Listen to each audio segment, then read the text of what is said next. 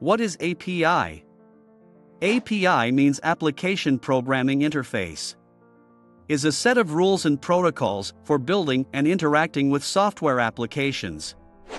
It defines the way that different software systems should interact, and APIs allow for communication between different systems. API can be classified as web-based API, also known as a web API, which can be accessed over the Internet. Operating System API, which provides access to the underlying functionality of an operating system.